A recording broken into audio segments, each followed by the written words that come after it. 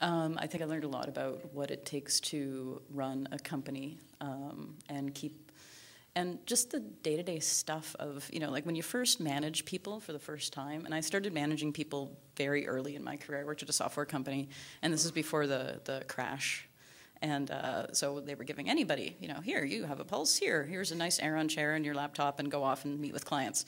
And so I was managing people by 25, and they don't train you to do this anywhere. They're just like, here, manage people, it'll be easy. And I think I learned a lot about managing people, because managing people, shockingly, is not just like giving them stuff and then they go do the stuff and then they come back to you. There's a ton of interpersonal relationships that are involved in that, and that's, I think, part of what made me better at managing people was going through that experience of having that failure and having to let people go, which is that's never a good time, but it also taught me to be better at doing that and better at recognizing like what's a good fit and what isn't a good fit for myself and for the company.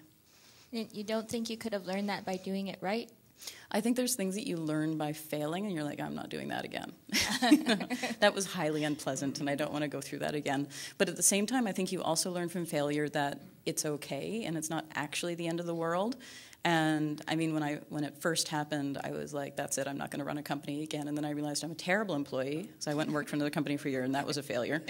And that really it's too late now. I've been working on my own for too long. I'm clearly not suited to work for anyone ever again, and that I should just keep running my own thing. And so that's what motivated me. And then I found I was moving to Edmonton, so then I just decided to come here and see what happened, which apparently was good things.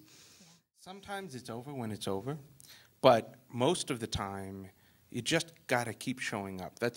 I went and saw an award ceremony where Howie Mandel was receiving an award for some kind of great achievement. And a wonderful guy, very interesting person, very inspiring person. And he said, and people ask him all the time, so how come you're so successful? Like, what do you do? And he says, I just show up. I just keep showing up. And no matter what happens, I just keep going.